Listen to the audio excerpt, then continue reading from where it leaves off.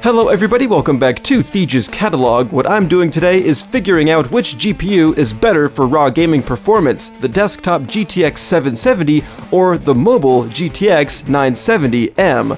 Tom's Hardware says that the 970M ranks in a full tier below the 770, but Notebook Check ranks the GTX 970M above the GTX 680, which is the closest relative to the 770.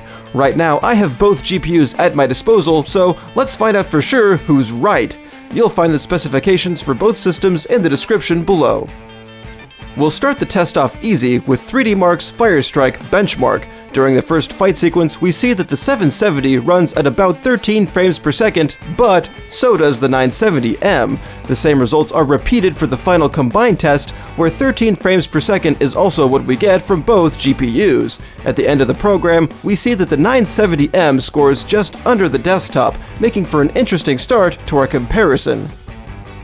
But when we start up Assetto Corsa, we find that the GTX 770 is handily able to distance itself from its mobile challenger. With the detail set to max, the 770 cruises along at mostly above 50 frames per second, whereas the 970M hovers around 40.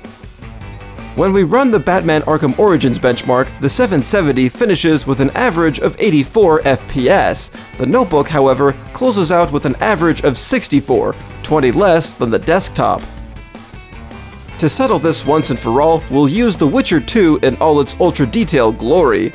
Even here, we see that the GTX 770 maintains a steady lead over the GTX 970M.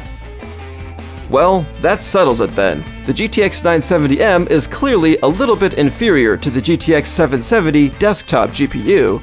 Now that I know for sure which one is better, maybe I'll be able to get some sleep. As always, thanks for watching, please share and subscribe, and you guys? Have a good night.